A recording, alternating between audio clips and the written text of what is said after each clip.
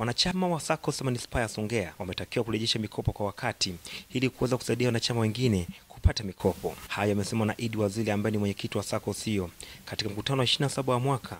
Amesema chama hicho kimekuwa na wadaiwa sugu ambao watoa ushirikiano wa kufanya marejesho, hali iliyosababisha mzunguko wa fedha unakuwa mdogo. Chama chetu kinaendelea kukabiliana na changamoto ya kuwa na wadaiwa sugu ambao hawatoi ushirikiano katika kufanya marejesho, hali ambayo inasababisha mzunguko wa fedha kuwa mdogo na kusababisha wanachama kukosa mikopo na kupunguza mapato ya chama.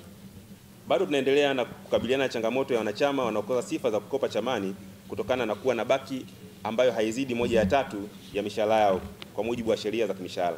Wanachama wanaolipa fedha taslimu mikononi, baadhi yao kushindwa kurejesha kwa wakati, baadhi ya wanachama kukatwa chini ya kiwango cha marejesho stahiki. Akitoa nasaha zake kwa wanachama Saccos na Naftali Sayoloi ambaye ni mgeni rasmi kwenye mkutano huo, amewataka wanachama kutumia mikopo hiyo katika kuongeza kipato na sio kutumia mikopo hiyo kama dharura.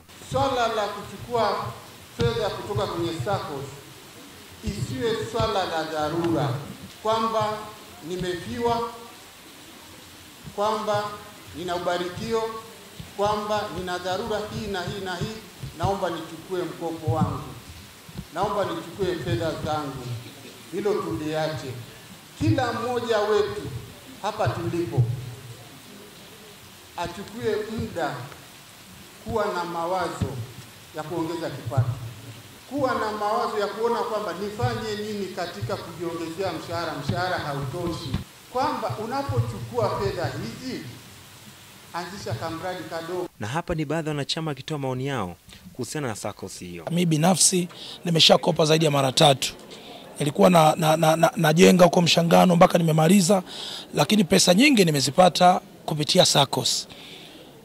Kimsingi manufaa makubwa nimepata kupitia Saccos mpaka sasa. Toka nimejiunga mpaka leo, nashukuru Mungu.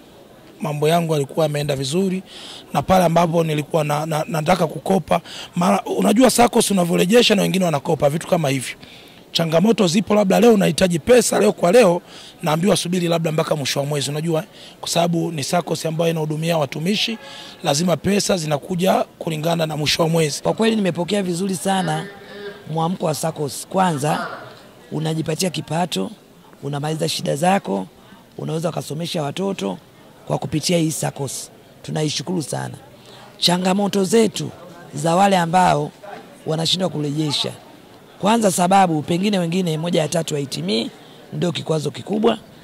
Jambo lingine, wengine wana matatizo yao tu binafsi ambao wamezoea kufanya labda pengine ujeuri wa kutokurudisha hizo fedha. Lakini tungewaomba wajitahidi waweze kurudisha hizo fedha kwa wakati ili wengine waweze kunufaika na mikopo hiyo.